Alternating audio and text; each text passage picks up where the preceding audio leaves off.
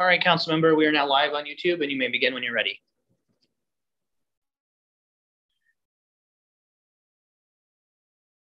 Good afternoon, everyone. I'm Robert White, council member at large and chair of the Committee on Government Operations and Facilities. Today is November 4th, 2022. The time is 12:02 p.m. I'm calling to order this public hearing of the committee regarding Bill 24-999, the Revised Project Labor Agreement Cost Threshold Amendment Act of 2022. This bill would amend the Procurement Practices Reform Act of 2010 to revise the cost threshold for requiring project labor agreements, or PLAs, on district government construction contracts from $75 million to $50 million.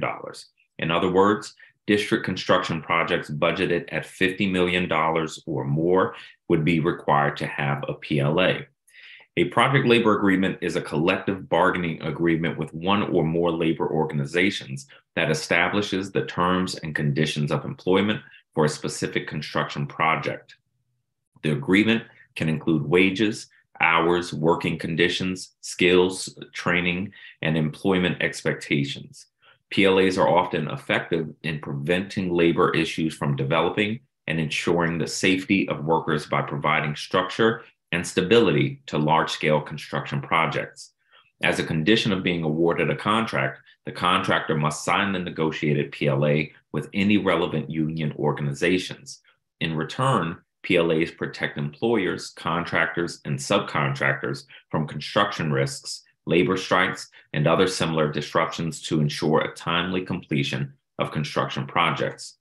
For many years, variations of PLAs have been used by construction owners and contractors in both the private and public sectors. On February 4th, 2022, President Joe Biden issued an executive order requiring the use of PLAs on federal construction projects budgeted at $35 million or more. Advocates of PLAs contend that PLAs lower overall costs through timely completion of projects, higher quality standards, and safer working conditions, reducing overall risks of construction projects. Critics of PLAs argue that PLAs discourage competition from qualified bidders and increase the total cost. According to a 2022 research review on PLAs by Colorado State University, most studies on PLAs are on school construction, and research on the economic impact of PLAs is limited at this time.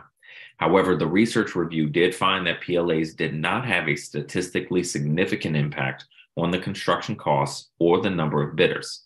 Chairman Mendelson, in introducing this bill, cited evidence that there were not increases in costs associated with PLAs on district government projects as well. Of course, cost may not be the only factor, and not everyone agrees on the benefits of PLAs. So I'm looking forward to today's discussion. I want to note, as we get into a discussion, I know there are strong feelings on both sides of this issue. I don't have a position on this bill at this time. This will be a fact-gathering hearing. So you will hear me ask questions from every side of this issue that you should not use as assumptions that I have a position. That happens in my hearings sometimes. But I am grateful for the people who have signed up to testify so that we can have this important discussion.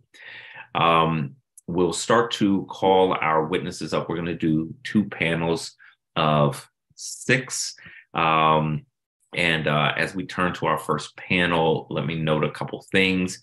Everyone should have received a copy of the witness list yesterday. I'll call witnesses in the order that they appear on the list. When I call you, my team will promote you to a panelist so that you can testify. At that time, when you're promoted, you'll drop out of the hearing momentarily. You will come back in as a panelist, and at that time, you'll be able to unmute yourself. Public witnesses have 4 minutes to testify. Advisory neighborhood commissioners have 5 minutes to testify. With that, let me turn to our first panel.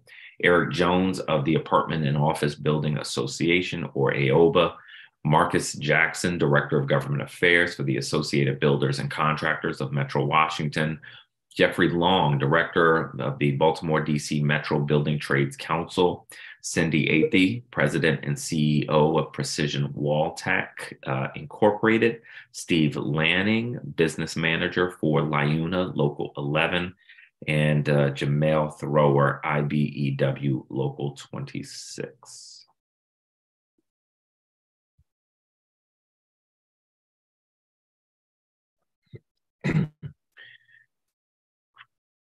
Eric Jones, welcome. Good to have you. You can begin your testimony. Good afternoon, Chairman White and the members of the Committee on Government Operations Facilities. My name is Eric J. Jones, and I am Vice President of Government Affairs for the Apartment Office Building Association, Metropolitan Washington, or AOBA. I'm here today to express my opposition to this legislation. Today, I will focus my testimony in 4 key areas, which are the false narrative that created the PLA mandate, the negative impact that this would have on minority businesses in the large construction community, 3, the negative economic impact of PLAs in the district, and 4, the failure of the district to accurately implement the current law. In a matter of time, I'm going to skip some sections of background in my testimony. First, we'll talk of the false narrative that created the PLA mandate. The initial legislative proposal for mandated PLAs within the district contracting was introduced on February 2nd, 2010 as part of B 18650, the District Resident Employment and Trade Stimulus Act of 2010. Following the hearing, which took place on June 30th, 2010, it was decided not to move ahead with the PLA proposal because government and outside witnesses showed that mandating PLAs would have a negative fiscal impact on the district and exclude local and minority contractors. Sadly, since June 30th, 2010, there has not been a single hearing within the legislative body of the DC government which has focused on the mandatory and/or voluntary use of project labor agreements or PLAs. The district, however, has decided every time that there has been a major or large project in the district to use them to gain political favor with labor organizations. The current regulatory requirements for PLAs was passed as part of the final language for B 21334, the Procurement Integrity, Transparency, and Accountability Amendment Act of 2016, which was introduced in September of 2015. Ironically, there was no mention of PLAs in the introduction. There was briefly mentioned by Mr. Steve Cordian of the Community Hub for Opportunities in Construction Employment, a union-funded nonprofit that would directly benefit from PLA mandates as part of his testimony, but the conversation ended there. Following the hearing, Ms. Victoria Leonard, a former council staffer who at the time worked with LIUNA Mid-Atlantic laborers, falsely stated to Council Chair Phil Mendelson and his committee staffer Evan Cash that the Marriott Marquis or Convention Center Hotel was built with a PLA. This information, which was confirmed that summer via email by both individuals, was important because at the time, the Convention Center Hotel was the most successful large construction project in the city from a timing, budgetary, CBE, and local hiring standpoint. To combat this information, a group led by the Associated Builders and Contractors of Metro Washington, which at the time represented more than 80% of the local and regional construction industry for whom I was employed, held a week of meetings with the council members and the executive. As part of these meetings, Hensel Phelps Construction, the GC for the project, along with nearly 24 subcontractors on the project, provided evidence to the lack of a PLA, including copies of the new Convention Center Hotel Emergency Amendment Act, as well as quarterly reports to the DC Department of Employment Service, or DOES, which also showed the absence of a PLA. The most unfortunate aspect of this conversation is that even when presented with the evidence that there was no PLA on the most successful project in DC history at the time, the council decided to move ahead and add language mandating PLAs on government projects as part of the committee print.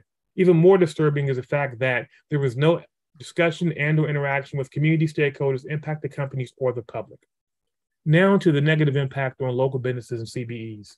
According to the Bureau of Labor Statistics, in 2021, just over 6% of private sector workers were members of or represented by labor unions.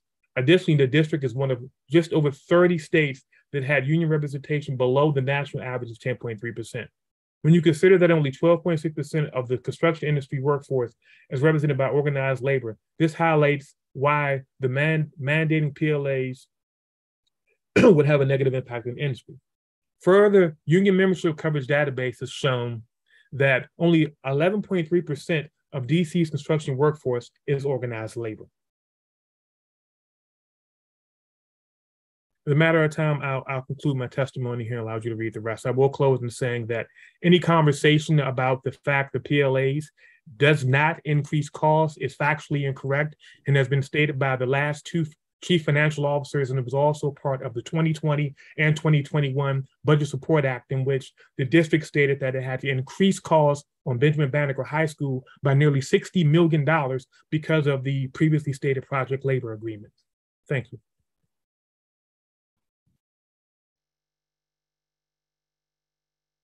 Thank you very much. Marcus Jackson, welcome. You can begin your testimony.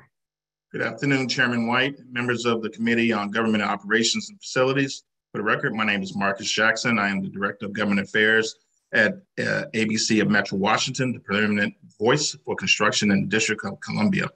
I'm pleased to present ABC's views on Bill 24999, the Revised Project Labor Agreement Cost Threshold Amendment Act of 2022. ABC of Metro Washington opposes project labor agreements in all forms. PLAs are snake oil sold to the public as a method of alleviating coordination challenges, raising quality standards, and preventing work disruptions. These are all contrite justifications that lack any foundation in real world data. A more honest case for PLAs would simply be this. PLAs steer contracts on public construction projects to contractors with a unionized workforce at the expense of residents and taxpayers. Before I delve further into this bill, specifically, I want to put a few points on the record. Any individual can join a construction labor union in the district and by signing up at a local union hiring hall.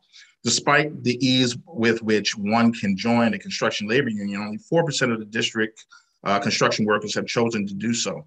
Just like employees of the district council, construction workers in the city see little to no value in joining a labor union. That's number one. Number two. Number three, according to the U.S. Department of Labor, over the last decade, there have been only 7 work stoppages in the construction industry, and that's in the entire United States. Not a single one of these occurred in the district or in the metropolitan Washington area. In fact, there have been no construction work stoppages in this region in over the last 30 years. Base wages on district-supported construction projects are determined by Davis-Bacon Act. They are the same with or without a PLA.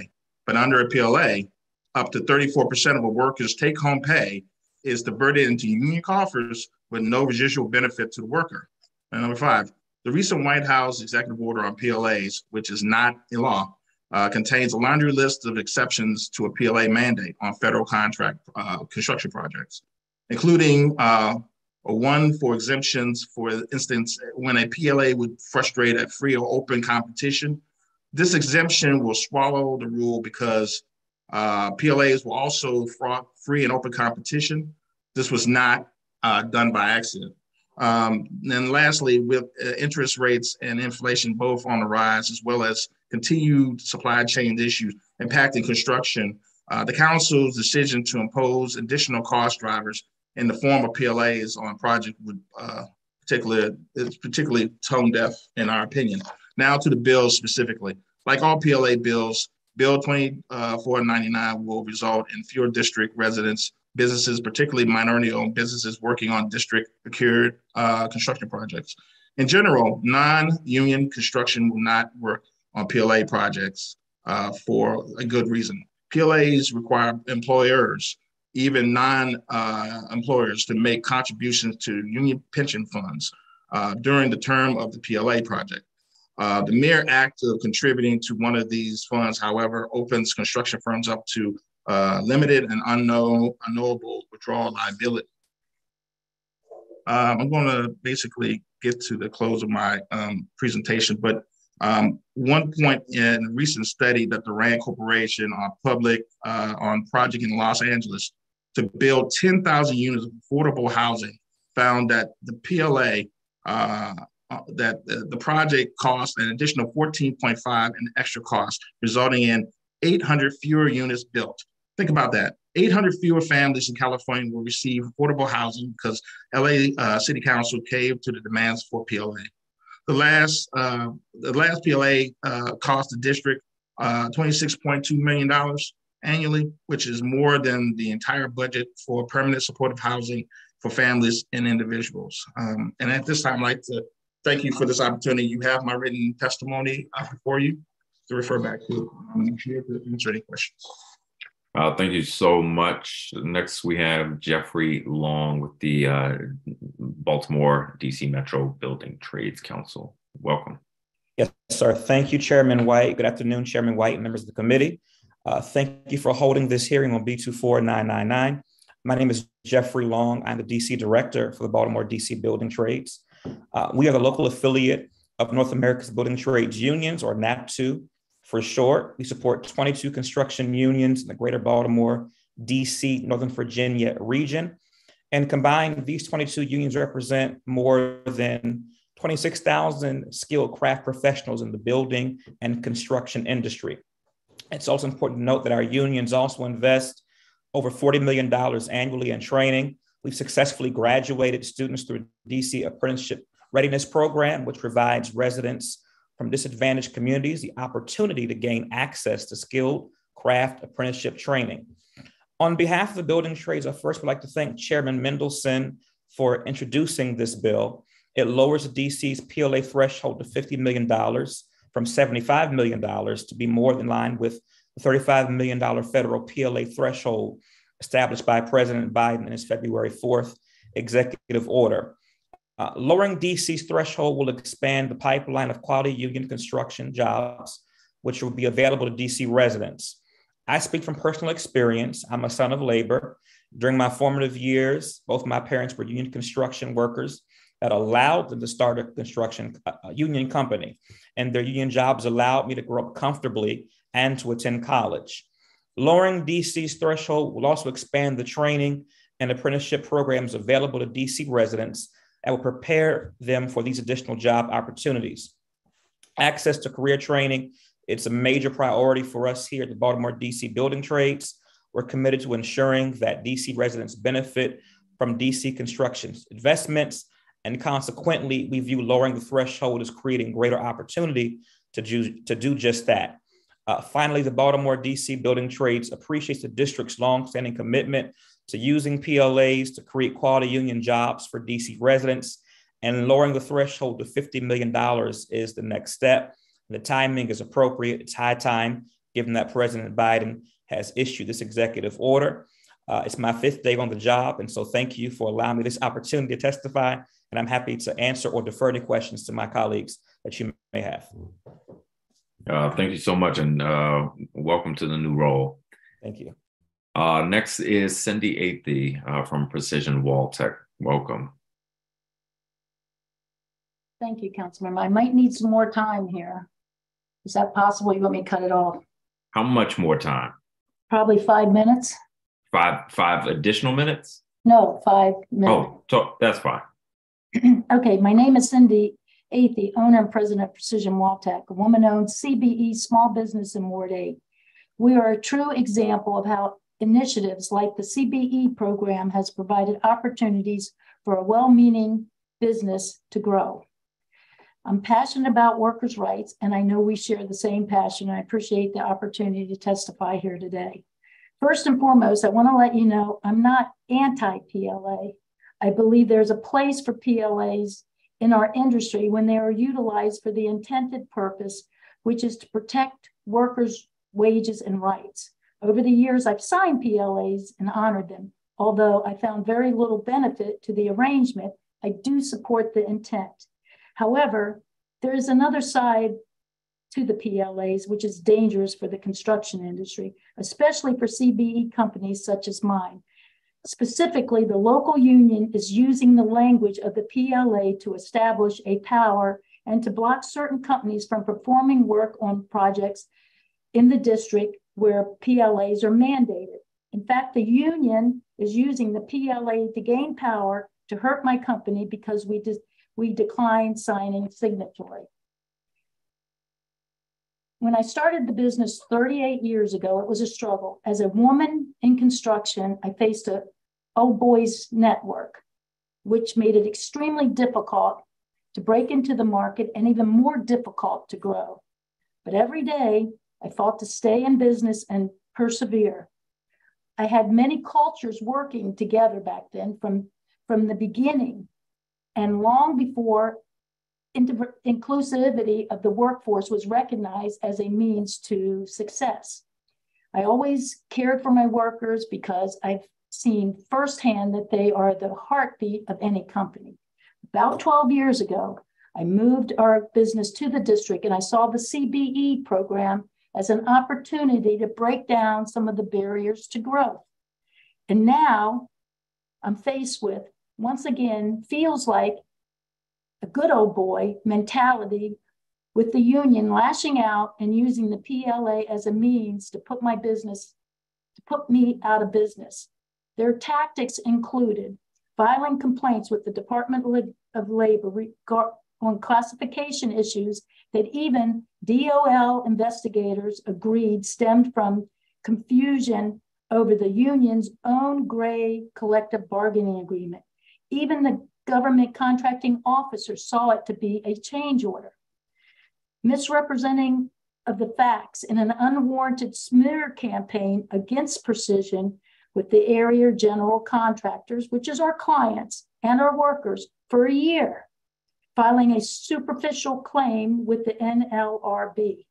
Most notably, to my testimony, they used these claims, which they manufactured as the reason to refuse to enter a PLA with Precision Waltech on the new hospital at St. E's. The result of this action will very likely be awarded to an out-of-town union contractor. The use of the PLA in this manner is unconscionable. I'm going to repeat that. The use of the PLA in this manner is unconscionable. The union is supposed to protect workers. In this case, they're using the power to bestow on them through the PLA to destroy my company, which in reality hurts workers. If Precision were to shut their doors, 70 gainful employed painters, including over 25 DC residents, will be displaced. That is 70 families that will lose their income source. Unemployment claims, loss of tax revenue, loss of an established apprenticeship program, to mention a few, that the district could use, they could also impact the district from the union's actions. There is very little governmental oversight on PLAs other than to mandate them. The government imposes many reporting protocols and controls over businesses, including CBEs and small business, yet the unions are left alone to self-regulate and establish their own. I firmly believe that lowering the cost threshold for mandated PLAs without implementing the proper government supervision will increase the number of opportunities for small businesses to be taken advantage of or put out of business by the union. Please view my written testimony as an example. I asked you, who's benefiting in this situation? Is it the workers? Is it the small business? Is it the district? Or is it the union gobbling up power to control, to make decisions for us all? In closing, if we're going to protect workers' rights, which again is the concept of the PLA, then we must also find a way to protect small businesses from these types of destructive attacks or inappropriate use of the agreements. Once again, I want to thank you for your time and allowing me to share my thoughts and experience. And it's my true experience, and I pray that you hear me. Because if you care enough about this CBE, I invite you to get with me on the true facts that happened. Thank you. Thank you very much. Steve Lanning from LIUNA Local 11. Welcome. Thank you, Chairman White, for holding this hearing on B24999. My name is Steve Lanning. I'm the business manager for LIUNA Local 11 and also a proud Ward 1 resident. Local 11 represents more than 3,500 members across the Baltimore-Washington region. Many of our members live and work in the District of Columbia. In particular, our members have had the opportunity to work on the district's large infrastructure projects covered by the PLA law enacted in 2016. These include building the Frederick Douglass Memorial Bridge, Banneker High School, and the new Cedar Hill Regional Medical Center, which is underway on the St. Elizabeth's campus. On behalf of LIUNA, I want to begin by thanking Chairman Mendelson for introducing B24-999, which would lower the district's PLA threshold from $75 million to $50 million. As you know, on February 4th of this year, President Biden signed an executive order requiring PLAs on federal construction projects. The cost threshold established in the president's executive order is $35 million. B24999 would more closely align DC's threshold with the federal threshold. There are a number of strong reasons to lower the threshold. One of the biggest is that PLAs bring efficiencies to construction and increase the number of locally available skilled construction workers. The PLA on the Frederick Douglass Memorial Bridge vividly demonstrates this. The bridge was completed 1 month early. 1 month early. More than 200 DC residents were hired to build the bridge, and more than 45 minority and women-owned businesses were part of the project, representing $91 million in contracting opportunities.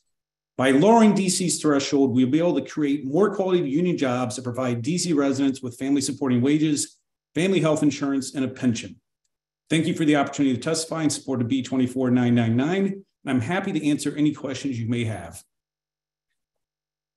Thank you very much. And finally for this panel, Jamel Thrower from IBEW Local 26. Thank you, Chairman White and members of the committee. Thank you for holding this hearing. As you said, my name is Jamel Thrower, and I'm a journeyman wireman with IBEW Local 26, and also a proud second-generation Ward 5 resident, where I've also raised 6 children. And I raised them 6 children in part thanks to a union job. I'm here in support of lowering the threshold of PLAs and lowering it to more so reflect exactly what the federal threshold is. I've heard a couple of times mentioned earlier about prevailing wage and wage scale and PLAs. So I kind of want to touch that. You have my written testimony, so I'm going to defer just a little bit to touch an issue that I didn't think about when I wrote my written testimony real quickly. DC reflects the federal prevailing wage law, which is the reason I think it should reflect the federal PLA law, the same thing. One of the biggest issues is we do not have the district personnel to modify that. But when you put a PLA in that, you allow other organizations to help police that particular piece. Now, what's the big difference? It's not a big difference except the ability to allow contractors to have wage theft unbeknownst, to get away without doing stuff. And this is a big problem that you have with a lot of contractors. You know, you hear all the PLA do raise, it really does not raise construction costs. You got to look at it. Is the PLA raising construction costs, or is the normal doing business of construction with change orders and different stuff that raise that cost? Very seldom do the PLA itself raise that cost. It's actually the doing simple construction business of basic change orders that is going to raise that cost. When you look at the prevailing wage laws in the district, most of it is on union negotiated wages. So to have a PLA only makes sense in the district, and especially when you look at projects that will match the federal mandate already. We already federally mandated to do certain stuff as it deals with wages and different things with the district. Why not go ahead and move lockstep with the federal government in that? I thank you for this time. And as I said, I'm here to support. Please accept my apologies.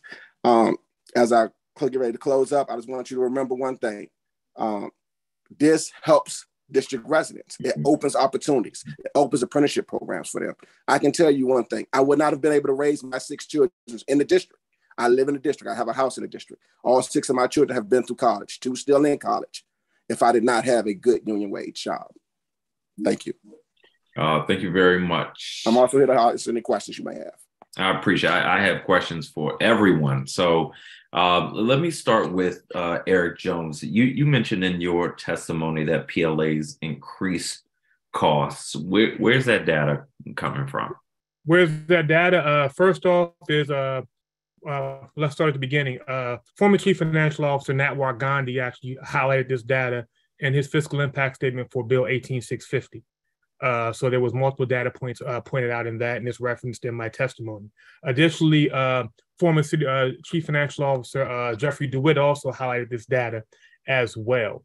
Additional examples of this would be, as I'm sure some folks know, the Wilson Bridge project. The Maryland side of the Wilson Bridge was built with a PLA. The Virginia side was not. The Maryland side was 20% higher than the Virginia side. This is stated fact. It's also referenced in my testimony.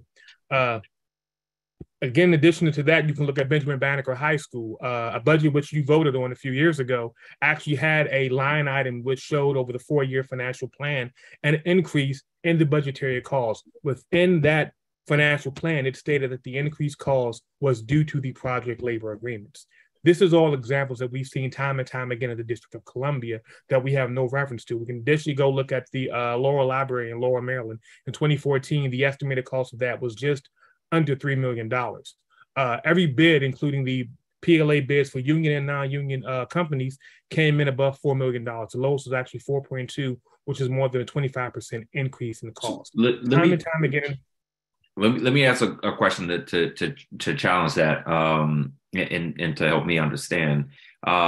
So someone might argue that the increased costs that you're pointing to from PLAs reflects the lack of wage theft or underpaying, or reflects paying workers better, which is something that, as a policy matter, we would support. Is that where that is also factually incorrect? As Mr. Thrower, who actually used to work for the Department of Employment Services, can accurately tell you, any job that receives district funding must fall under prevailing wage or Davis-Bacon.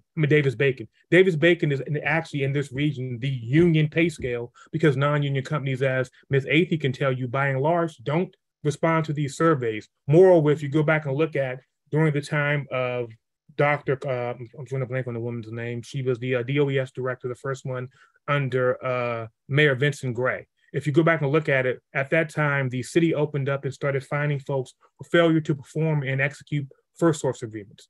The initial filing were 22 fines for 22 companies. All 22 companies were unionized shops, and much of that came from PLA jobs in which they did not go back and do this. Everything I'm stated is already in the government records, which is why I'm stating these actual statistics, because we've seen time and time again that it has not worked. The most successful job that the city likes to tout, and I talked about this in my testimony, is the National Stadium. If you actually look at the factual numbers of the National Stadium, the numbers that they used to create those results was around $396 million. The actual budgetary numbers from the Clark Hunt Smoot project, if you'll go back and look at the DC Sports and Entertainment Commission report from 2008 that was submitted to the government and is on file, was actually 53,000 more, which is well over $400 million. When you actually add those results based on that $400+ million, much less of that money and resources was actually done by district residents. We failed in every category, from hours worked by apprentices, hours worked by journey persons, CBE participation, etc. We've never seen an example where it's actually worked. We talked about Banneker, which had. I think the Frederick Douglass Bridge was done as a PLA and came in under the projected budget. I haven't seen final numbers. If so, that's the first time in district history that we've actually seen one that came in under budget. The Walter E. Washington Convention Center came in and had budgetary issues. We can look at, again, Banneker High School, which is on the public file. Everything we've seen in the district has failed time and time again, on top of the fact that it increases costs by more than $20 million annually. And these aren't my numbers. These are the chief financial officer's numbers that our council has voted on to increase those numbers in appropriations. We can say that it's not happening, but when the council approved this in the FY 2020 and FY 2021 budgets, we can't argue the fact that you actually voted on it and approved it. So we've seen it happen. It's unconscionable that we're considering increasing costs with no additional tangible results at a time where we raised taxes last year and we're facing downward fiscal pressures because of a pending recession. We've never seen a tangible difference in training, because there's as many licensed and certified apprenticeship programs for non-union companies as there are union companies trade-wise in the District of Columbia under Department of Employment Services. Let me pause you. I gotta there's some points that Marcus Jackson made in his testimony that I want to run by Steve Lanning. You know, one concern Mr. Jackson raised in his testimony that only 4% of DC construction workers join unions. I'm not sure if that's accurate, but PLA's sort of direct employment to union members, not necessarily to residents. And so the District of Columbia, we have an interest in having our residents work on projects in the district. It seems that PLAs can run counter to that. If we were in the middle of North Dakota, well, everybody working on a project is probably going to be from North Dakota. But in the District of Columbia, our labor pool is coming from the region. So how are PLAs in the best interest of the District of Columbia with respect to getting our residents working? Mr. Chair, and yes, thank you for the question. So the district, because it's a district PLA, can put additional conditions related to first source. And as the Frederick Douglass Memorial Bridge indicates, we were hitting those numbers on first source requirement. And I would disagree about the baseball stadium. If the journey worker numbers weren't hit, the reason was there weren't enough trained journey workers in the district at that time when the baseball stadium was built. And the PLA is a way to bring in DC residents as apprentices to get those numbers up. So yes, the district, because they mandate the PLA, can also put additional conditions on the first source requirements or other matters related to residency as well as apprenticeship. Okay. And the district has, and the building trades gladly embrace that. That's our mission. What about with respect to DC businesses? So like Ms. Athey's business, we want to see our local businesses thrive. PLAs create a restriction at the sort of entry. How are PLAs in the best interest of the district, or how would lowering the threshold for PLAs be in the best interest of the district with respect to protecting and growing local businesses? If you expand, lowering the threshold just will expand the PLA opportunities that exist out there where the requirement would come into play. I mean, the goal of the PLA is obviously that transition from, let's say, a company that's traditionally working non-union to see the opportunity and benefit of working union, the value in that, and then they can transition from that non-union operation to a union operation. And that includes CBEs and other MBEs. There's no restriction on anyone bidding on a project labor agreement mandated by the government. There can be no prohibitions on that. It's open to everyone. And this presents an opportunity to understand what it means to work union, where there's a level playing field where everyone bidding that job is bidding on the same terms and conditions. And then that contractor can see the value, whether it's apprenticeship, whether it's the training, whether it's the ability to function properly within a union environment. And it's not the boogeyman that, you know, certain people on this panel have made unions out to be. So, let me turn to Jamel Thrower and Jeffrey Long, if you have thoughts on these two questions. Marcus Jackson raised in his testimony that he said 34% of wages under PLAs go to the unions. Is that accurate or within the realm of being accurate? Not down to the certain percentage, but is there a significant percentage of wages under a PLA for a worker that would go to the union? So that's slightly inaccurate. The percentage is inaccurate. What he's referencing there is generally, so when it's a PLA, the additional fringe benefit packages are paid into the union fringe benefit packages for that employee. So whereas if it was just a regular district job that had Davis-Bacon, they have two options to pay that wage fringe. They can pay it in pocket, which some do, and some can try to pay it in some type of other plan.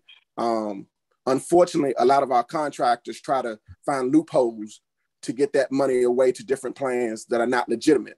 Under a PLA, them fringe plans actually go into fringe benefits for that employee. That nowhere equals anywhere near 30-something% or 20-something%. The fringes are a percent of the total package, but it is not a large amount of the total package. So if I work for a DC company that's not a union shop, and we work on a PLA job, I'm not a member of the union. Do I lose some of my wages? No, sir. No, sir. You do not lose some of your wages. One, which you have to remember, if you work for an open shop and you go to a PLA project, you're going to actually gain a higher wage. Not a tender wage you're going to receive on that project is going to be higher than your normal wage. What also happens is you're going to receive certain other benefits from that local union that is being paid directly in from that contractor. And that additional wages are additional benefits that you're receiving that you may not receive from your contractor individually. Here recently, especially in the past 10 years, a lot of our contractors have went to finding a 401 plan to put the extra fringes, so it never goes to the employee pocket anyway. It's something they cannot reach to a later age. So it's not like the fringe is leaving or was going into a pocket. Now, there are contractors that do put that into their pocket. So I'm not going to say that, no, if they put the whole fringe into the pocket, that would not decrease with in-pocket wage, but it does not decrease total package. It only decrease in pocket. So, Cindy Athey, I don't mean to put you on the spot, but because you're an employer in the district, do you see it the same way with respect to the wages? If you're talking about my workers, they make more than they work for the union. Their fringes go directly into a 401, not touched. So they're not, they're not putting the fringes into the union and paying public benefits and the apprenticeship program and so forth. So they make less money when it's a Davis-Bacon job. If it was a union contract, if I'm making sense, in other words, they make 25 something an hour, that fringe of $11 an hour goes directly into their 401 untouched. It's theirs when they want it. So it doesn't go to any program. Okay. Or sponsors any kind of. Mr. Chairman, I think there's, I'm sorry to interrupt, I think there's some confusion in what's not being talked about. The reason we talk about the fact that those employees don't benefit from that, and a great example will be the Washington National Stadium. When you sign on to that PLA and you pay into that employee benefit program for the unions, when no one's talking about the fact that just like in a regular job, most of those employees aren't working on union jobs for the totality of their career. So if you're not working in those union programs for the next anywhere from 18, 36 months, depending on the trade, you won't become vested in that. You won't become vested in that program, which means you won't get that money back that your employer has put into there. Additionally, what they're not talking about is no union pension program on a large level regionally has what's called portable benefits. So when you don't have portable benefits, if Ms. Athey pays into that union pension program for her employee, and that employee doesn't invest in that program because he's not working exclusively on union projects, he or she never receives that money. That is lost money that Ms. Athey has given to that union program, as opposed to paying into the 401k or 401b or 403 program or IRA that her employee is already in. This is the financial implication that no one's talking about. And you have to be vested to actually receive those funds, whether it's union, non-union, non-construction, et cetera.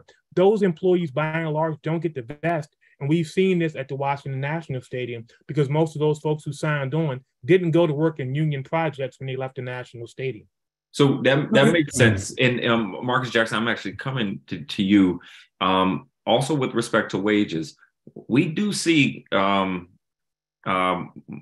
wage theft than any of us would like to see in the District of Columbia. Don't PLAs help cut against issues of wage theft and underbidding?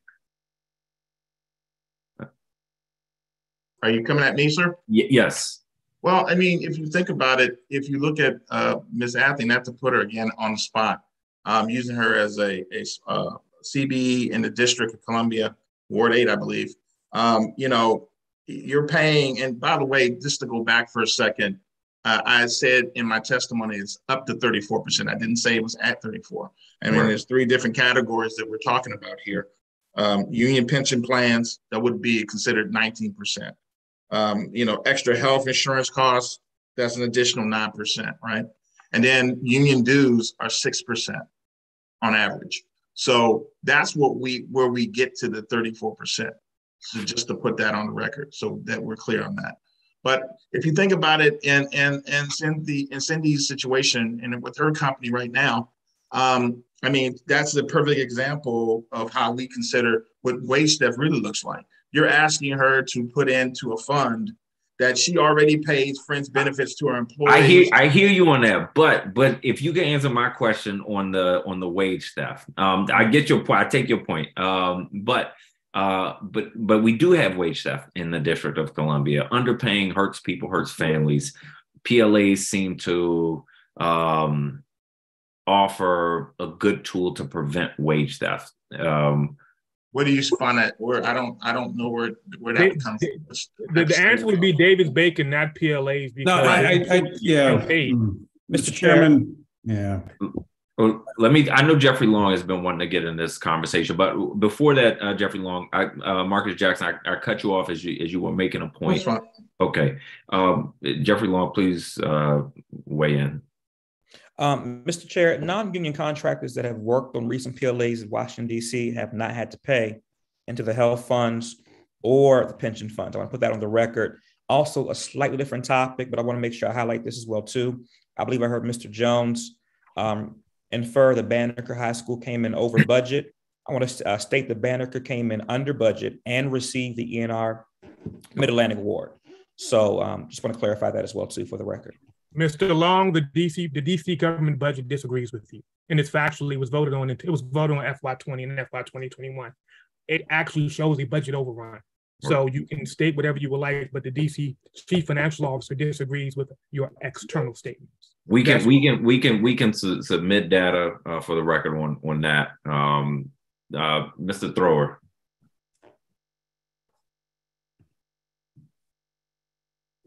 You're on mute, sir. I do apologize. No problem. I want to try to somewhat address, you asked Mr. Jackson a question that is actually very factual and is documented, whether a PLA helps with wage theft.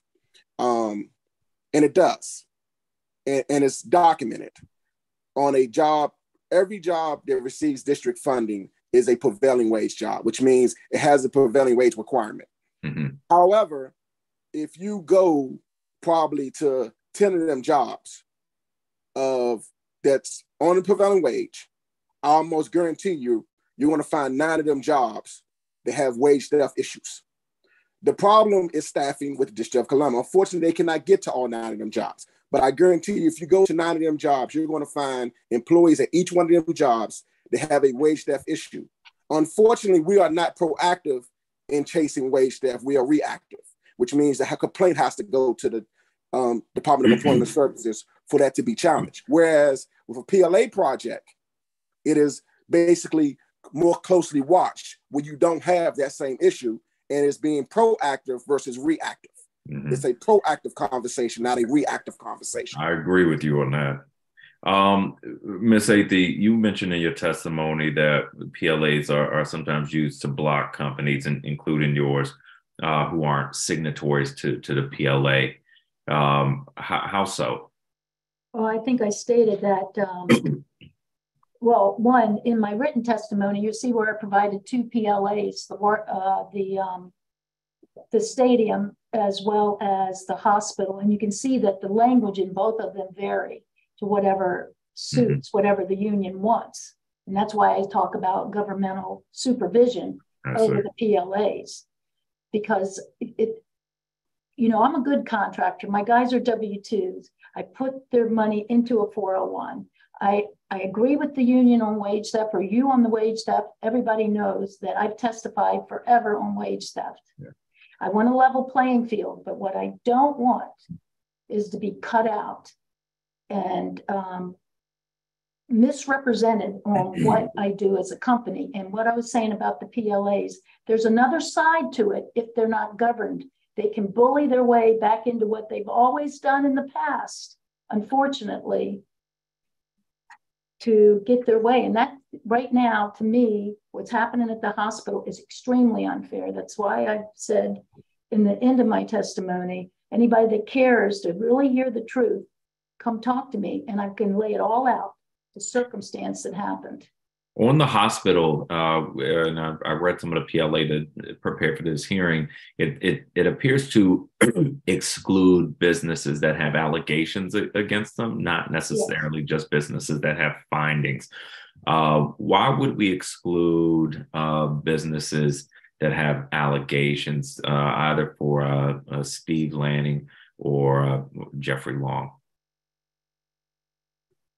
Well, that was, I believe, at the hospital, that was a condition of the general contractor. That was not I believe, a condition of the project labor agreement, and they just felt it was not in their interest to have contractors who were under investigation or pending, lawsuits, what have you. That's in their purview, and that makes, in some ways, in business sense, perfect sense if you're a good contractor.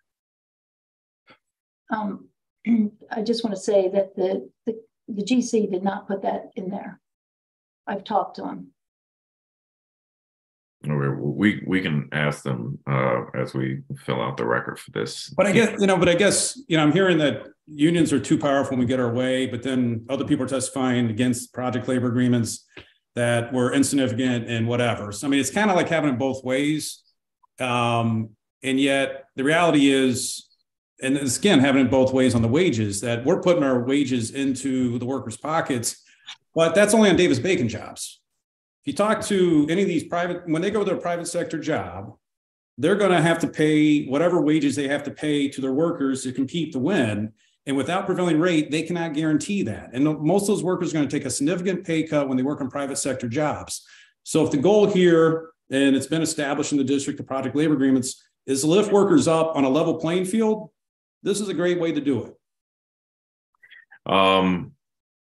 So I do want to get some clarity on this issue of allegations. That struck me as odd when I read that PLA. Is that common, Mr. Lanning, to exclude businesses that have allegations against them? I would say no, because I, in my capacity, have filed complaints against any number of non-union contractors, and they continue to win district contract work, and years of litigation. So yes, that's uncommon. Is the short answer. Let me get one more question for you, Mr. Lanning. Do PLAs, in your opinion, thwart competition? Thwart competition. If you're in the business to make money and you can have a level playing field when you bid a job, I don't know what business owner would think, I want to forgo profits on a level playing field just because my workers have basic rights under a collective bargaining agreement. If that's their sentiment, I would ask the district government to say, what kind of companies do we want to do business with? It's just that simple. Last word on this, Eric Jones, do PLAs thwart competition? Every example we've seen in the District of Columbia and the region for that part has said yes. I'll close with this. Mr. Lanning talked about the Frederick Douglass Bridge. His statement was that we had women-owned and minority-owned businesses. Notice he did not say district-owned, district-based women-owned and minority businesses. What we've seen, and we can use the hourly field as an example, while Ironworkers Local 5 is touted as the local source, the majority of the ironwork was bid out to two companies, one based in Texas and one with their closest office in Orlando, Florida, with the majority of the ironwork done by Ironworkers Local 933 from, I think it's 433 or 933, I'm sorry, I forget the number, from Los Angeles, California, and the other from Orlando, Florida. We've seen time and time again, and I've highlighted these points from district government files in my testimony, that we've always seen out-of-town folks coming to town doing work on our government-funded projects when we have PLAs. Do you know, is there, I find it very odd how few studies have been done on PLAs. A lot of these seem like we should not have to point to specific projects, but we would be able to point to more data. The one thing that I did, because I've seen a similar study which for highlight schools, the only school that I highlighted was Benjamin Banneker because it was after the change. But every other project that I highlighted was a stadium or something else that regionally was not a school because we never have that conversation. And I agree with you. There should be an independent study done that's not paid for by a vested interest, but we've had no one do so. I want to thank you all. This is not an easy topic, and I think we all want to see the best for people, for the District of Columbia, different ideas about how we get there. And I do genuinely appreciate you all participating in this hearing. We're going to move to our second and final public panel, which will, I think, give us some extension of this conversation. So let me welcome Brian Scotty Irving from Blue Sky Construction and Development, Brian Mattingly, president of Golding and Stafford, John Magnolia from Joseph J. Magnolia, Inc., Rakna Bhutani Bhatt, director of HRGM Corporation. Yes, my staff will let me know if I missed anybody.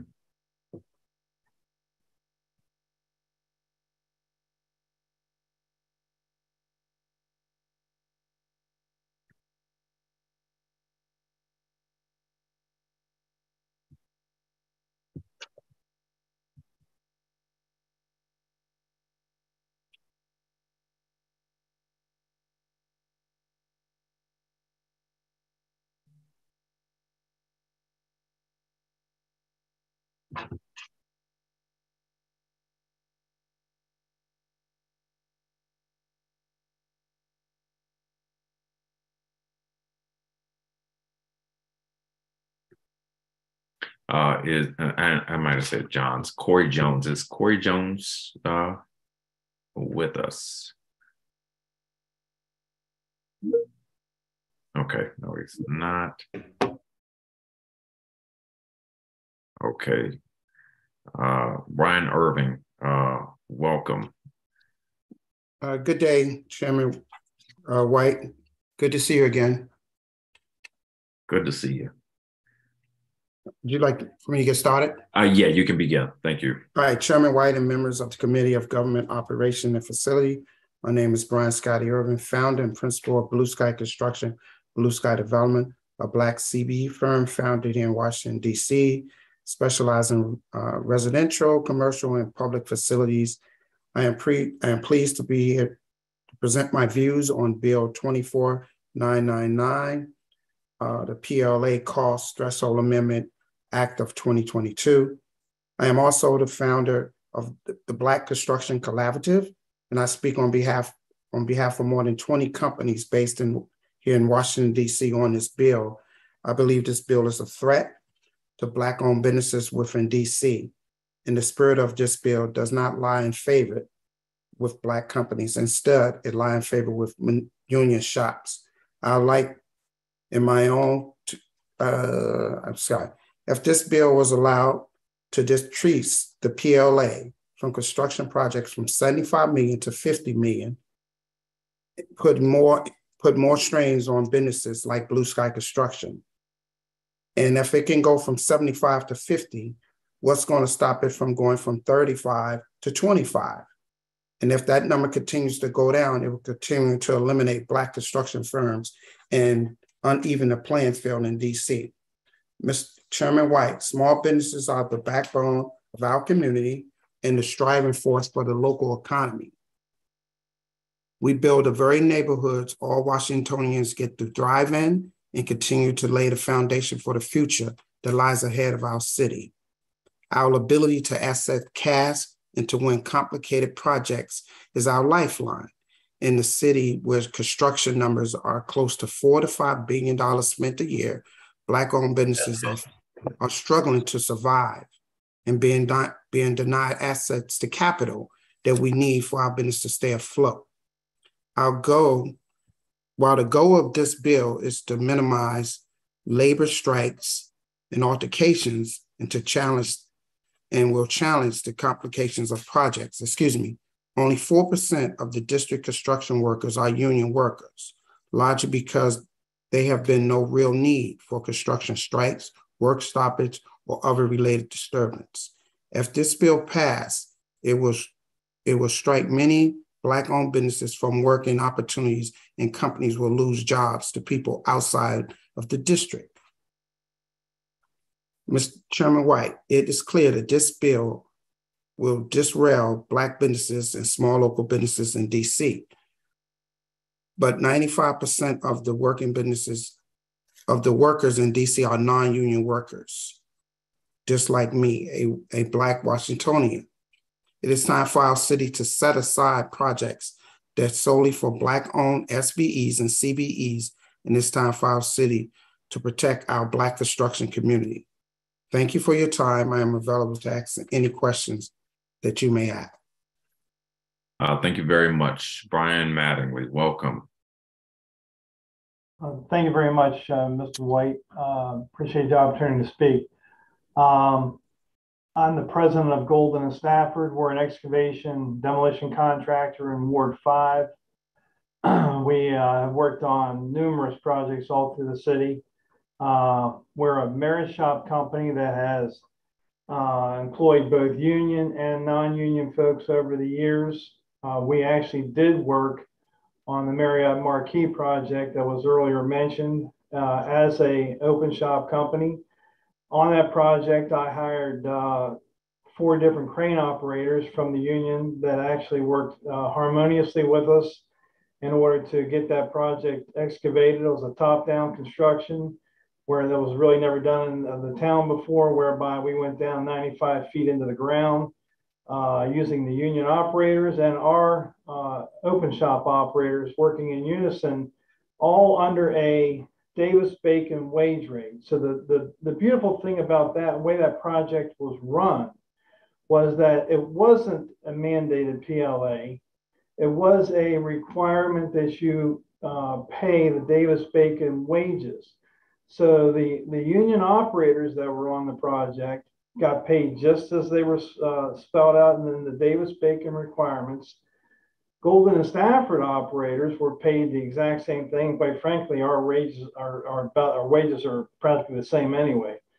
So the difference is those benefits that Golden and Stafford employees receive, the 401k and the health insurance, goes directly in to pay for those employees' health insurance and 401k programs, which they now have control of and have immediately for themselves.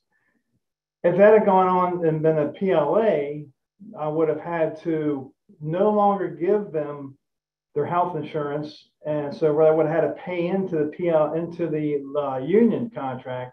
And that's sort of where these guys, when it was being mentioned earlier in the program, how they would actually be losing out on some of these benefits. I would have been meeting the requirement of how much I have to pay these guys, but the way we're actually set up, I still would have paid their health insurance. I would have just had a cost even higher, because I could never see to it that I wouldn't be getting their benefits that I've promised them myself over the years. So I'd have been double paying. I would have been paying into the union, and I would have been paying into the program that I already have for them, because I couldn't let their health insurance lapse, and they're not also going to get into the other program either. So there would have been a catastrophe for all my employees.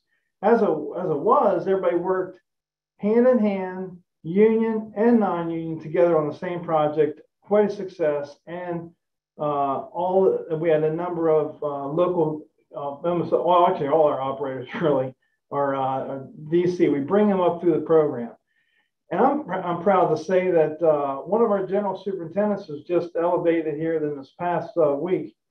20 years ago was one of the first hires to go into the apprenticeship program of Golden Staffords through a program in Ward 8. And that young man, Hal Henderson, has now elevated from graduating the apprentice, being an operator, a superintendent, a foreman superintendent, and now elevated to general superintendent. The program works in the district now. There is no need to have a PLA that's going to completely tear apart a system that's been working for the last 20 years.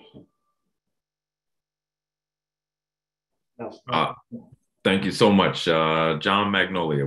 Thanks for being with us.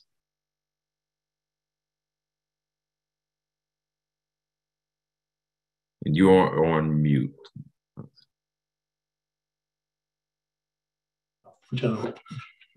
Thanks very much, Chairman White. Apologize for my IT experience here.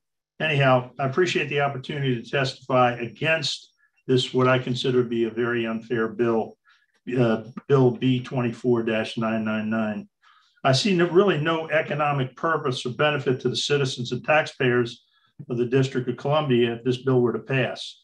The Magnolia companies which are two companies. We have Joseph J. Magnolia Inc. and Magnolia Plumbing Inc.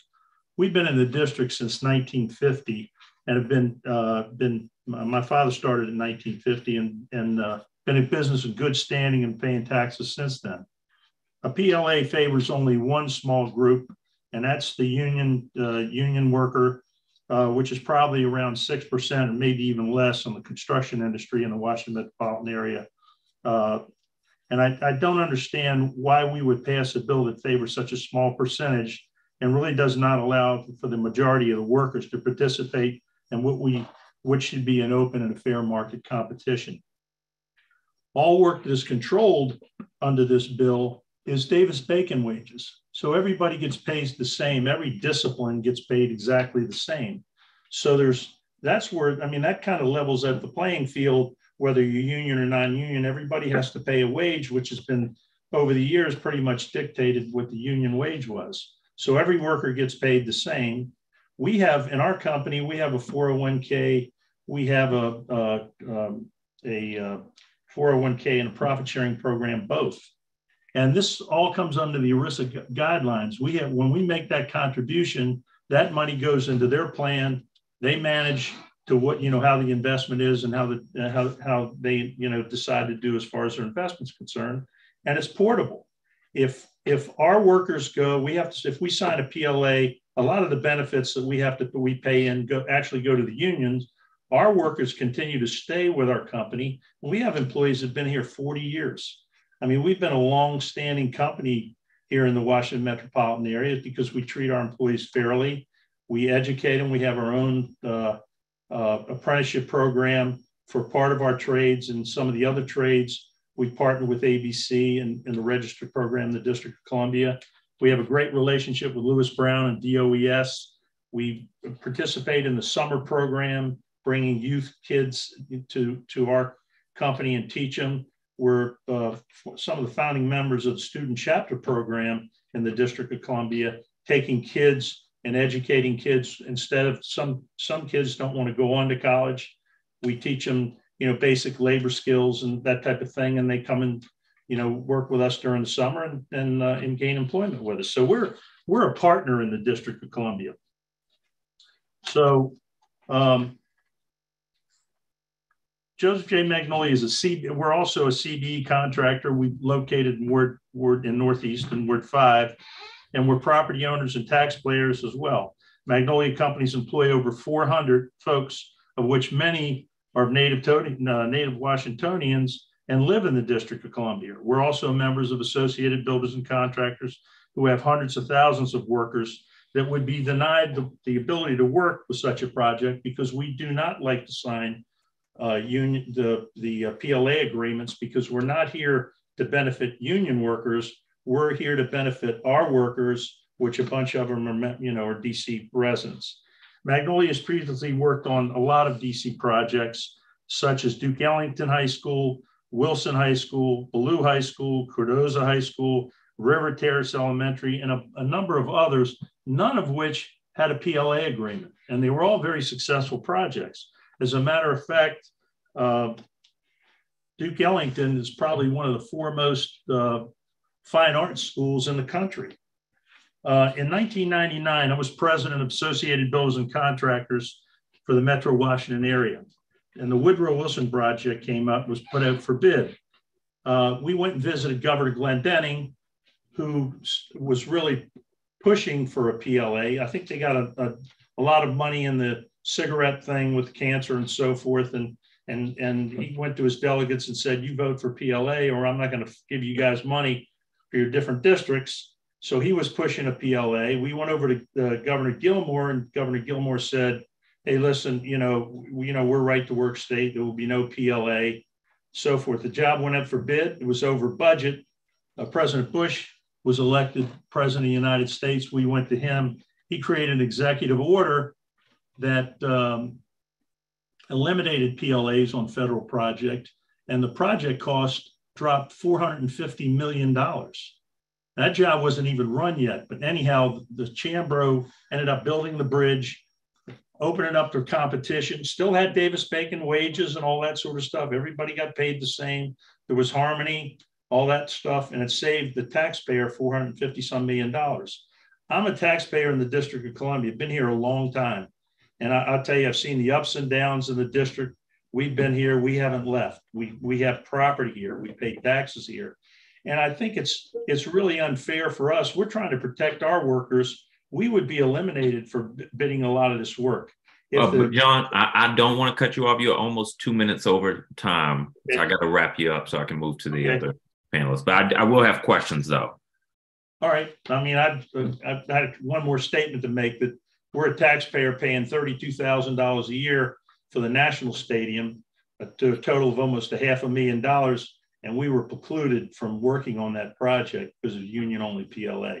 You talk about taxation without representation, that's it. I appreciate it. Appreciate it. Rachna Bhutani Bhatt, welcome. Thank you so much. And I double that point that John just made about DC ballpark tax. So that's probably for another hearing.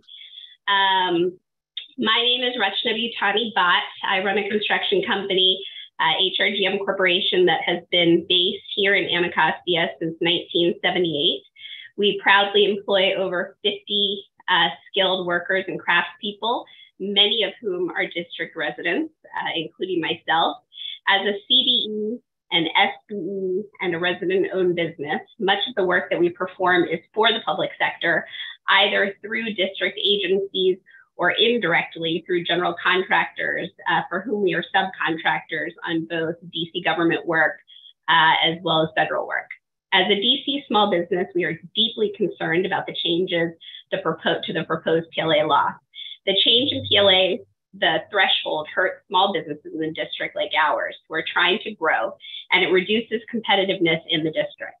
The introduction to legislation makes it sound great, but I want to help you understand from our perspective why this legislation is bad for the district. We encourage the council to reject this measure or adopt meaningful safeguards to protect district-based businesses, small businesses like ours. Some of our concerns are, first, the PLA legislation provides no added wages or benefits to workers on DC public sector projects.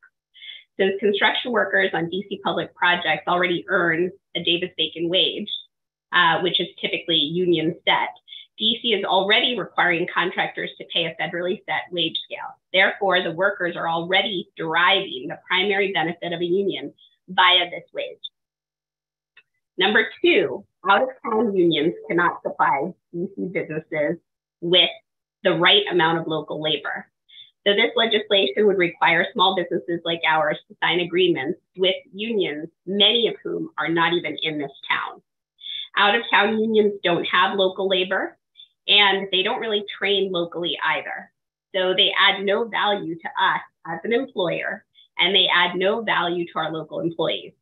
An employee who lives here in Ward 8 next to our company, does not have access to a car, and has young children, like many of our employees do, would now have to travel out of town to where the unions are actually located in order to attend training sessions and other meetings. There's number three, there's a major cap on growth for district-based small businesses like ours. So recently we signed a contract that has PLA, and it basically exempted CBEs as long as their contracts did not exceed $6 million. This is an absurd requirement, which massively disrupts our business and drives up costs. Why should there be a $6 million cap for CBEs to be exempted? Because that basically creates a ceiling for our companies to grow. Basically, the proposed change takes an already problematic set of legislation and makes it worse. So I have some amendments that we could propose to the legislation, but I wanted to give you an example with regards to the roofing union, which is not physically located in the District of Columbia.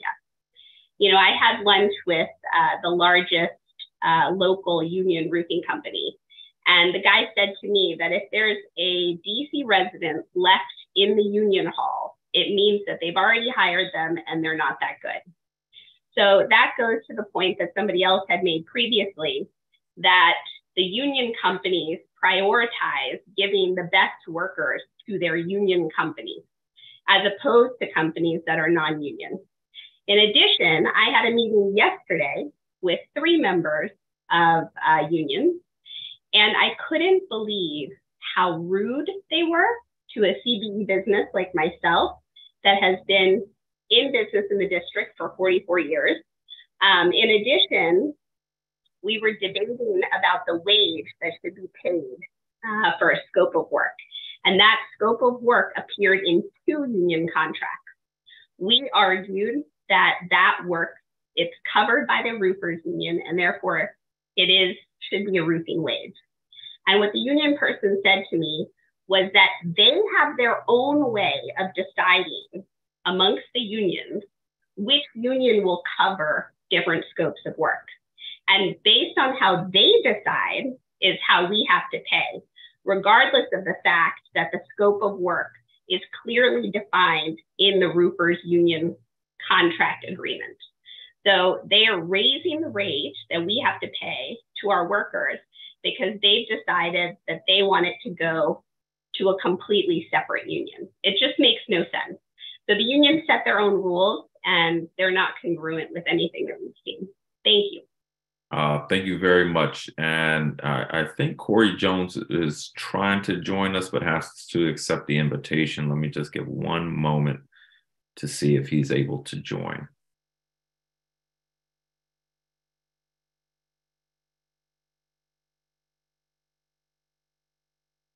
I'm on. Oh, wonderful, wonderful. Welcome. You can begin your testimony. Thank you. My name is Corey Jones. I'm the president of First Choice Masonry, Inc. I'm a masonry contractor located in Washington, D.C. We are a minority-owned business. Depending on the number of contracts we receive, we employ from 85 to 200 workers. My company and I strongly oppose expanding the number of DC government construction contracts subject to PLA. I can tell you from personal experiences that PLAs are no friends to minority contractors and minority employees. We have worked on the PLAs and encounter a number of problems. On the PLAs, contractors are forced to contribute to union-sponsored fringe benefit funds for bricklayers. These contributions total $12.85 per hour. Our employees receive no benefits from these contributions because they do not qualify for benefits under the benefits plan. Without a PLA, the employees would have the same amount of money in cash. Under PLAs, contractors are also required to hire union workers. In Washington, D.C., there is a shortage of construction workers, and only 4% of the available construction workers are union members. To comply with hiring requirements of a PLA, we would have to hire union workers from outside the area. PLAs require contractors to comply with union work rules, which are purposely designed to increase labor costs. This imposes a burden on us and increase the cost to taxpayers. The union claims that PLAs are necessary to secure labor peace. That is a make-weight argument. There is no threat to labor peace on non-union projects. And even on union projects, there is no histories of strikes or disruption on construction projects in DC that will create a need for PLAs. Thank you. Thanks so much. I'm glad you were able to join us. We don't have the benefit of having labor folks on this panel, so this conversation will be a little one-sided. I did find the previous panel helpful. Let me ask first about the statistics several folks use, including at least 2 on this panel and some on the previous. Only 4% of construction workers in DC resident construction workers are union members. Is that right? And where does this data point come from? My attorney pulled up this data. It's only 4 available construction workers are union members in our area. And Councilmember, my number comes from the Black Construction Collective. We have at least 30, 40 shops that we've been talking to. And like Tony Awash, his shop left the union. So our numbers are based upon the members of our association. I appreciate it. And while I'm with you, Mr. Irving, you mentioned in your testimony that PLAs hurt DC Black businesses. Talk more about that, please. So we have issues already when in work. And if you take the PLA from 75 million to drop it to 50 million and to drop it to 35 million, if it gets axed, that's the federal law or that Biden signed. If we drop it to that level, it dilutes competition for us. It makes it harder for us to chase work and scale up. We already have problems scaling up now. So where do we go? What's the limit? But why? So for somebody who's not in the industry, somebody would say, well, you could just sign the PLA and it doesn't hurt your ability to scale up or get work. Well, I wouldn't sign a PLA because of the history of it. I'm a non-union shop. But non-union shops can sign the PLA. Right, to hire union shops. If 90% of my clients or my group that I deal with are non-unions, why would I sign up for something that would put them in harm's way and they don't want to be a part of? All right. So you have permanent employees in your shop. Is that right? Okay. Yes. So if you sign a PLA, you can't use your workers for your section of I can use my workers, but I can't use non-union shops.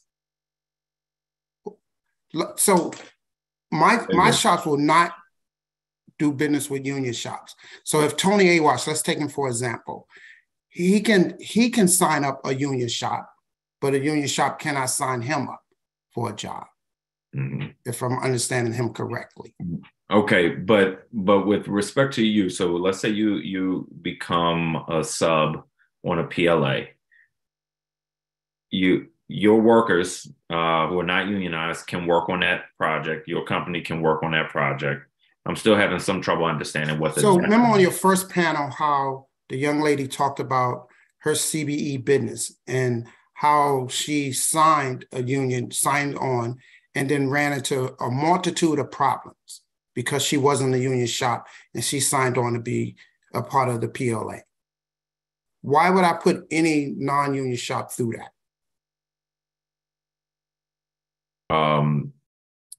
Roshan, do you have anything to add to this question? I'll come to you next, John. So I think the issue is here, and I can only give you an example from our business.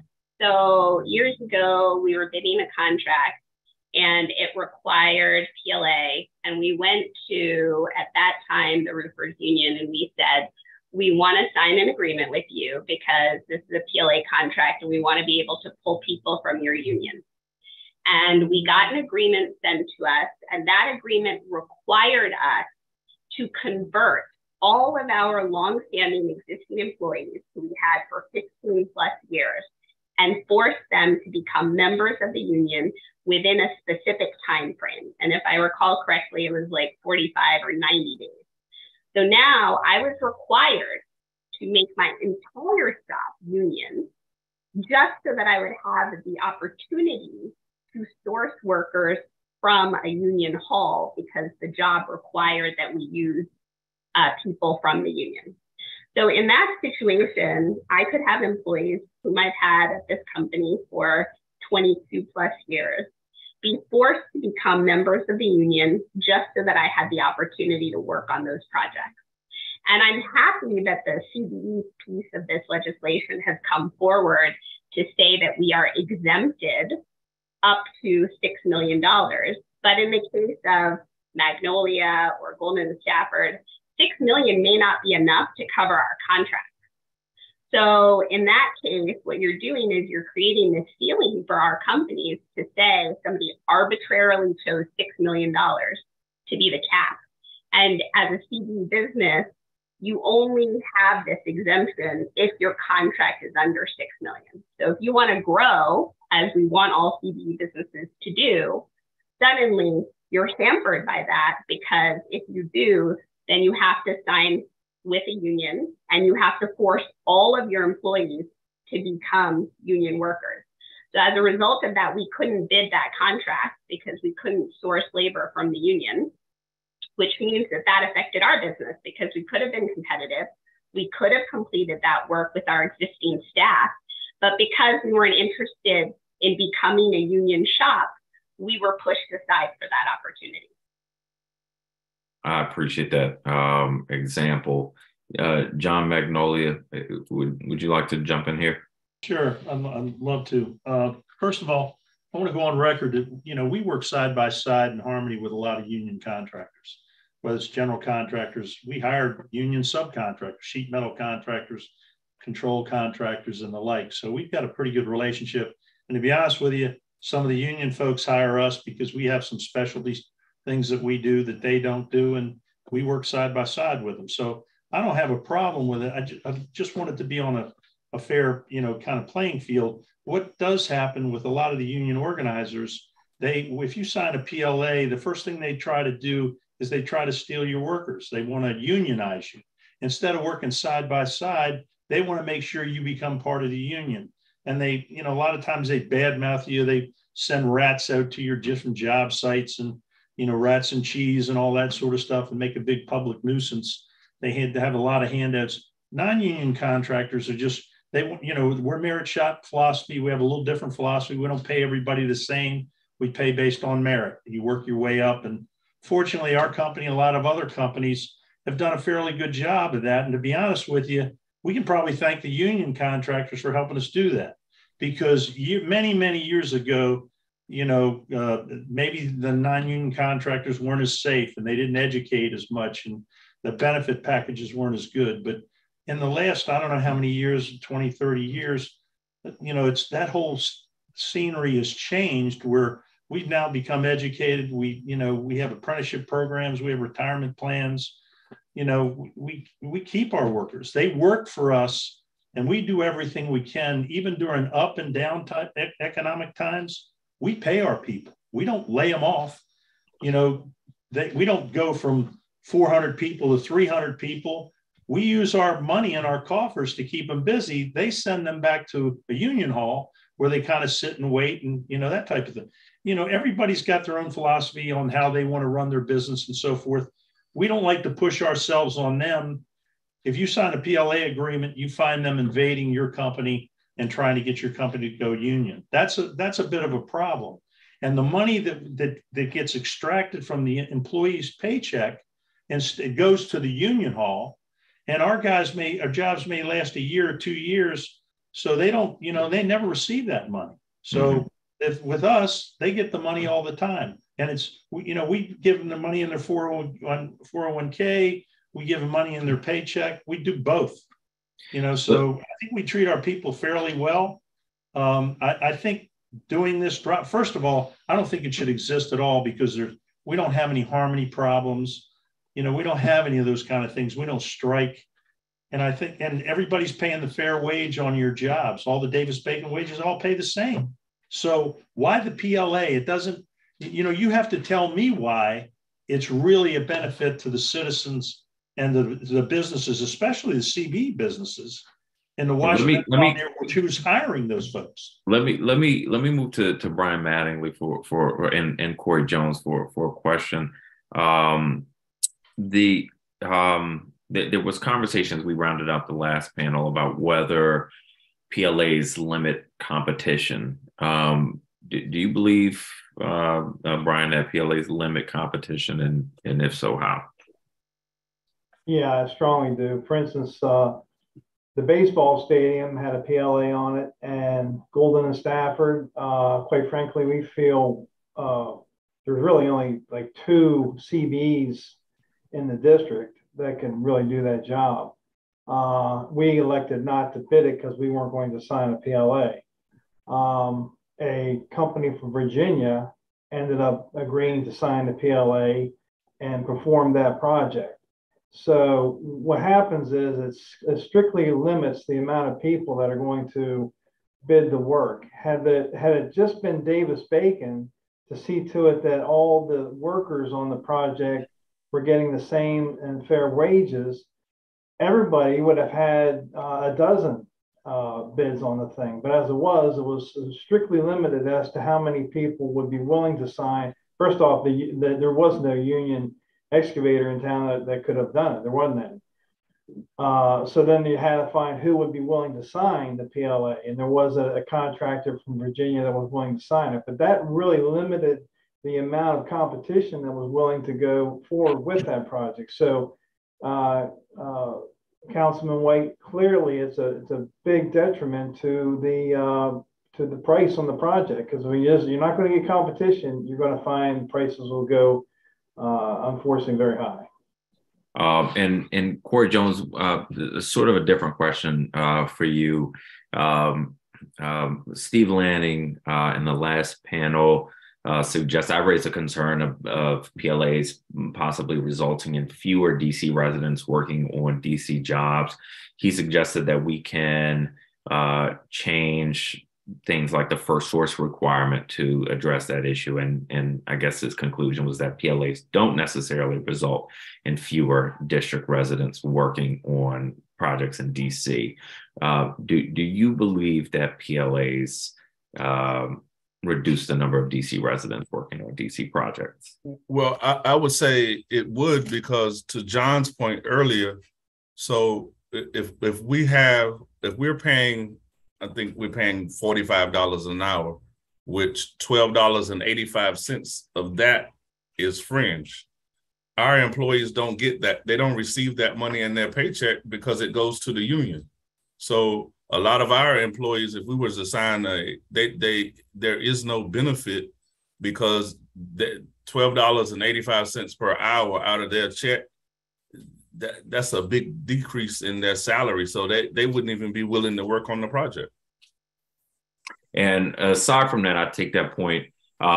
If you are a sub on a project, will you have an easier time getting DC residents on that project without a PLA, a harder time, or is it the same?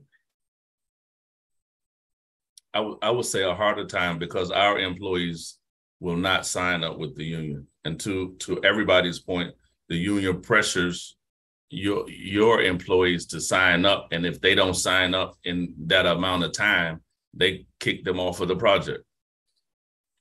They won't be allowed to work on the project.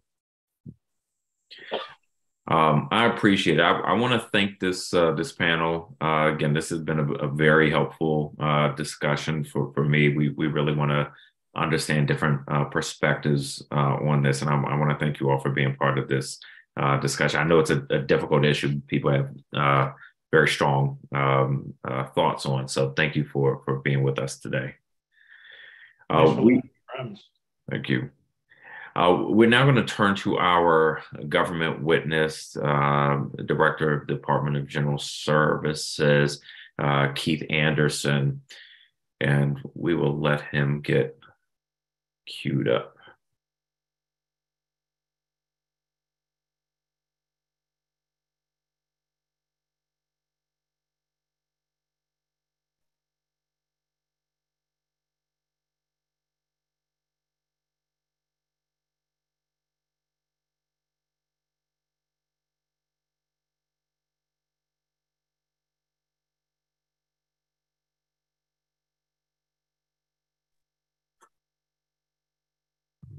Welcome, Director. You're on mute. My apologies. Can you hear me? I can. Good afternoon, Mr. Chairman. Good afternoon. As you know, it's the practice of this committee to put our government witness under oath. So I would ask that you raise your right hand. Will anybody else in your team be answering questions? I do have a couple members of my team joining me this afternoon. George Lewis, our Chief Procurement Officer, Tiffany Moore, our Deputy Director for Capital Construction, and I believe that may be it. Okay, let me ask them to turn on their cameras.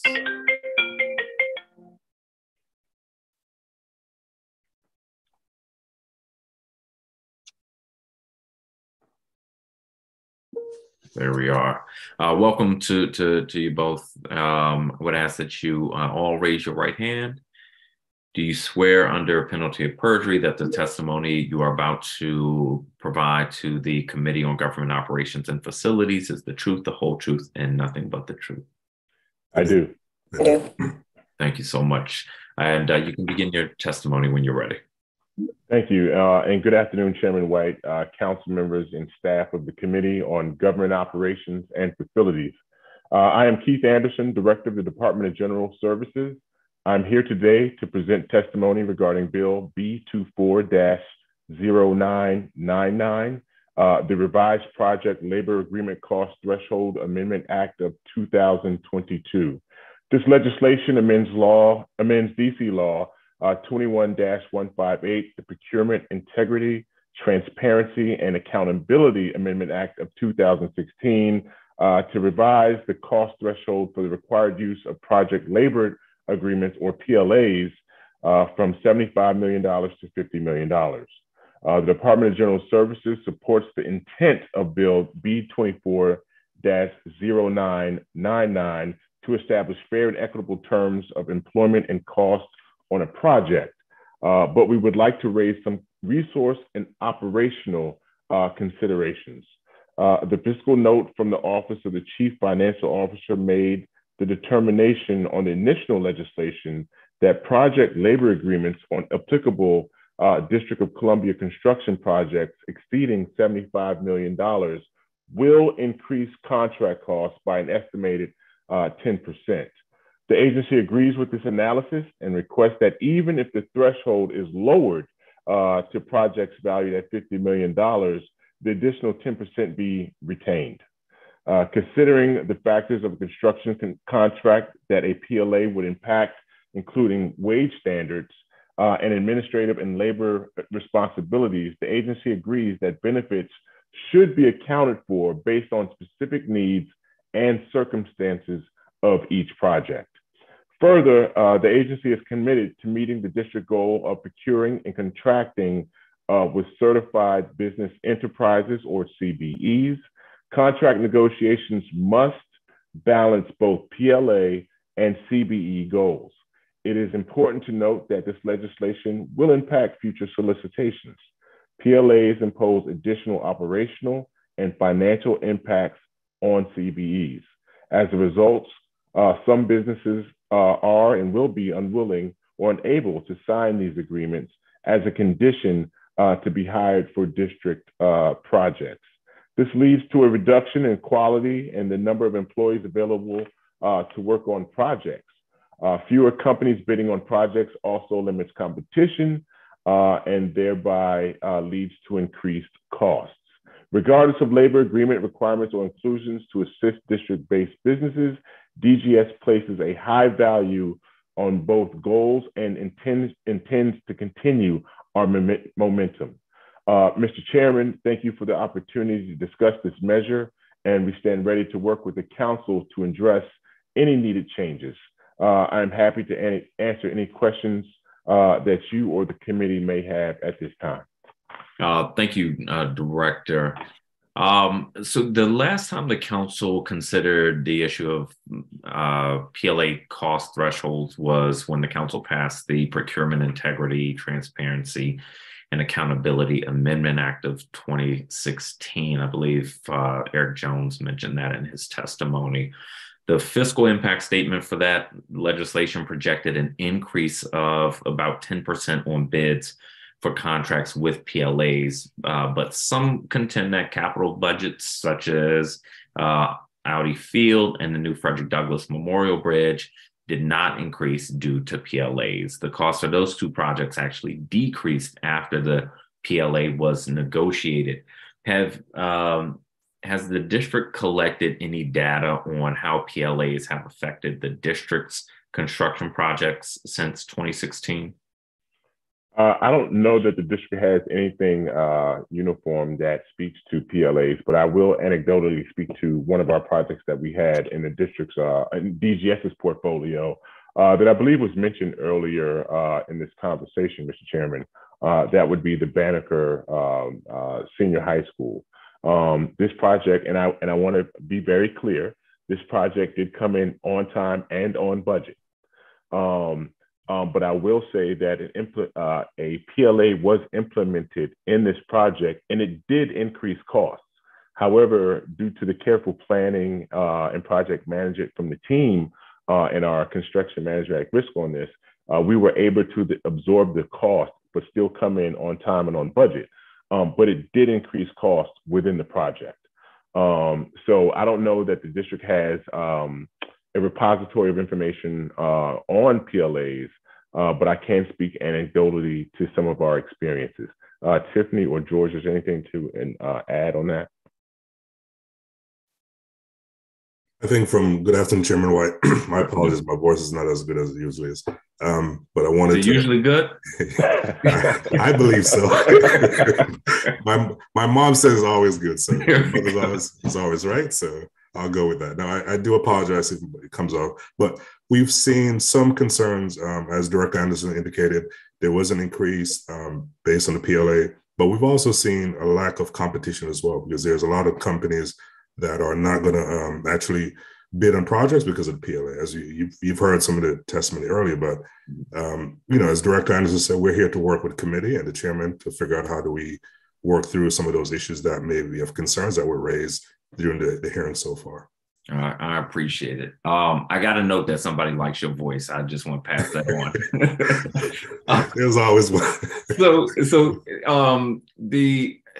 So increased costs could be bad. It could not be bad. If the increased cost is because of increased wages to specifically DC residents, I would view that as not a bad thing. If increased costs are not leading to increased wages for DC residents, then I would view it less favorably.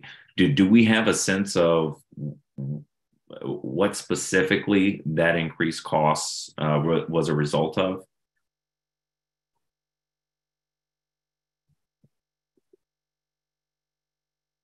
I don't think we have that available, but I do believe there's a combination of different issues.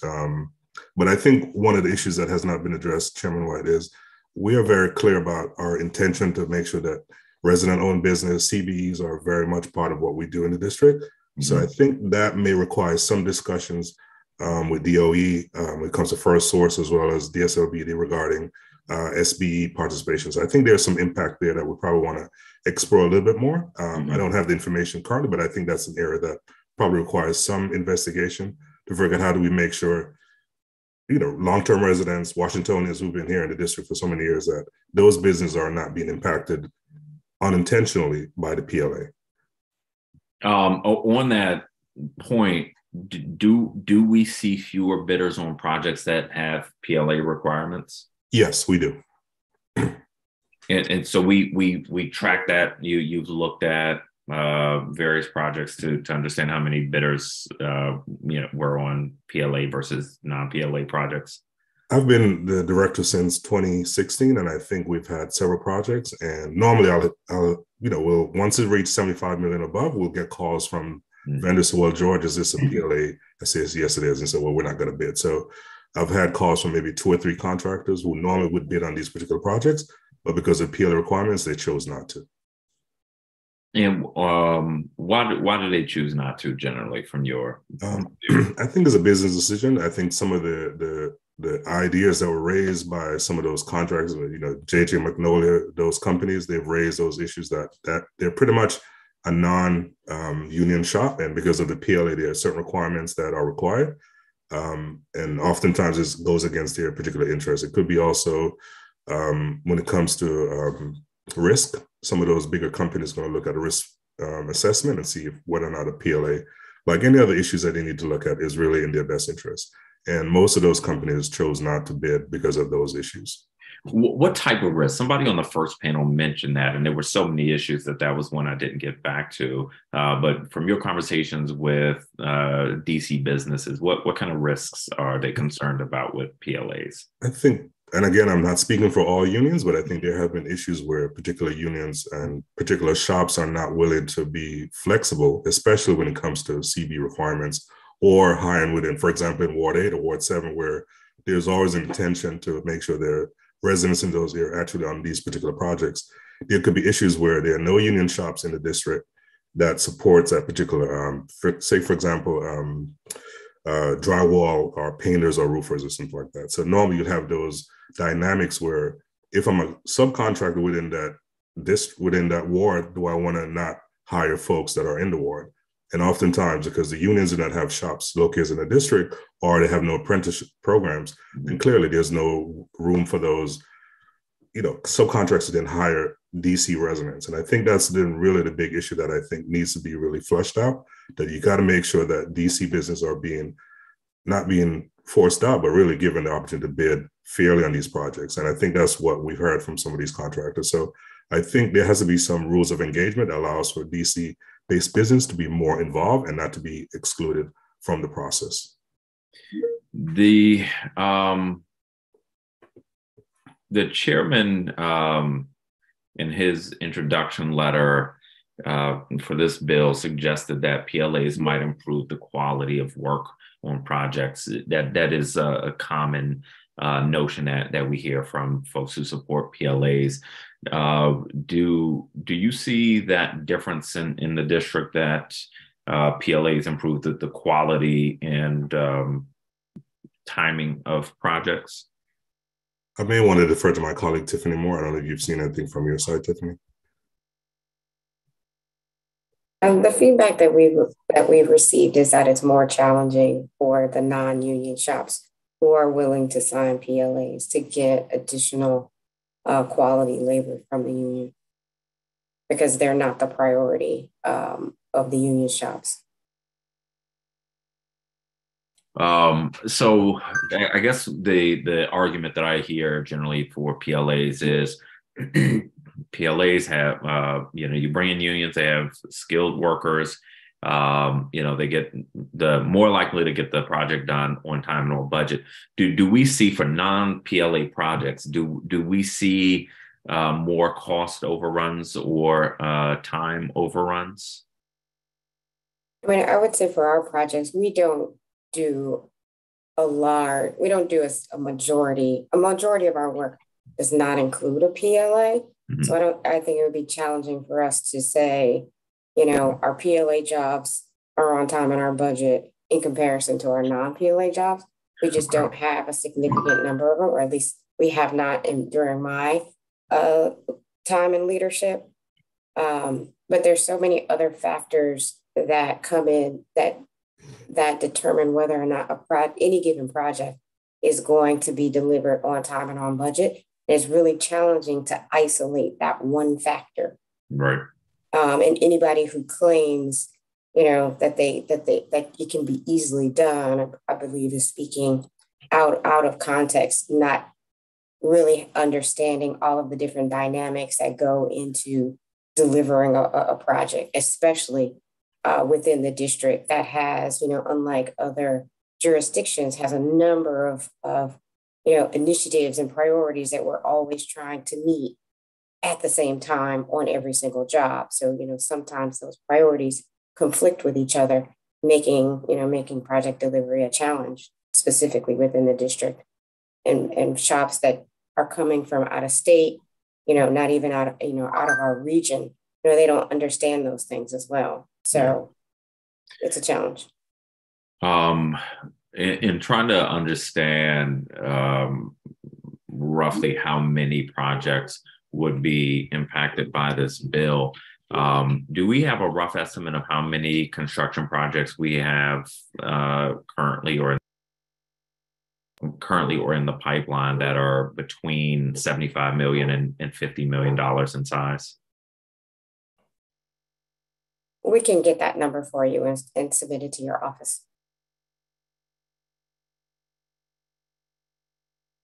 I think just Chairman White, you will see an increase. I think the majority of our school projects normally are above 50. So we do expect some increase in that area. To Tiffany's point, we don't have the actual numbers, but we also see we've had short-term family housing or parks and rec projects that we believe will then be impacted by the reduction from the current rate of 75 million down to 50. So we do expect an increase of projects that will fall within that particular category.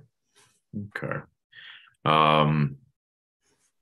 And my last question on this: Are there any considerations that we should take into account when deciding whether to have PLAs for projects smaller than 75 million, other than the issues that you've discussed already?